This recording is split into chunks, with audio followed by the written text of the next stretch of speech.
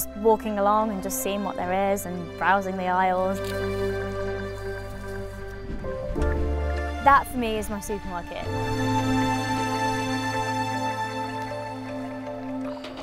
Hi, my name's Pippa Lovell. I'm the chef and owner of Restaurant Versa on the Isle of Man, and I'm going to show you how I forage my ingredients for the restaurants.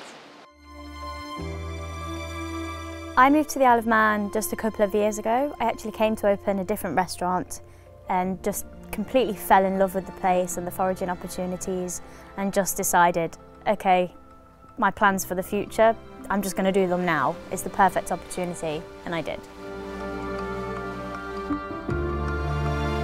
The Isle of Man is perfect for foragers. It's literally a forager's heaven. Ah, amazing. So I found some ground elder.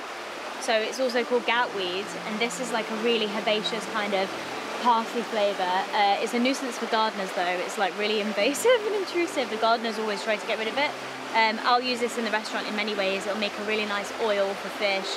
I'm going to dry a load of this out and then just use it for seasoning stuff.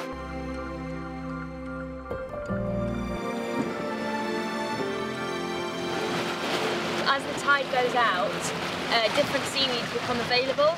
This is called gutweed. It's really like slimy. It looks kind of unappealing and unappetising, but actually once this is washed a few times and then dehydrated, it goes such a bright, beautiful green. It doesn't taste like seaweed, it tastes like the sea. I will never leave the Isle of Man.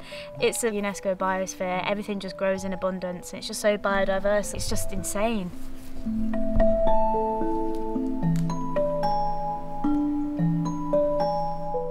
This is just like a sea of wood sorrel.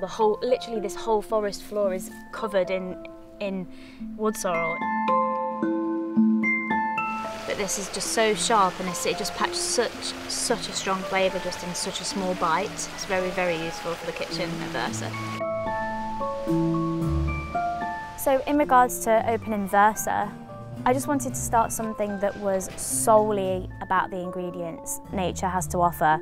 I'm not going to use ingredients from here, there and everywhere. If it's not available, it's not available.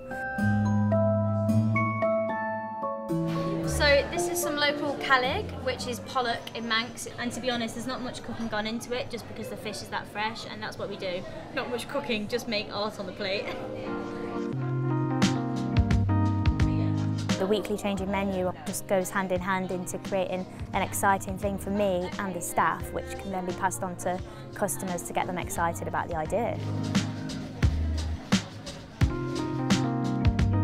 So just to round off the tasting menu this evening, we've got some meadow sweet cookies, and then we have some foraged blackcurrants on top, just with a little bit of local cream. I think it's really important to show people what nature has to offer and what it is about, so that then they respect it and they want to look after it.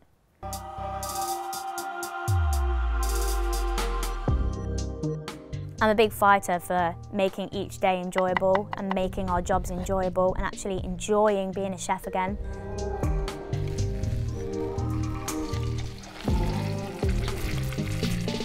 So I really think that in the restaurant trade, sustainability should be at the heart of everything we do now, because fundamentally, the one thing to me that everybody has in common is that everybody has to eat, and it's something we can all share.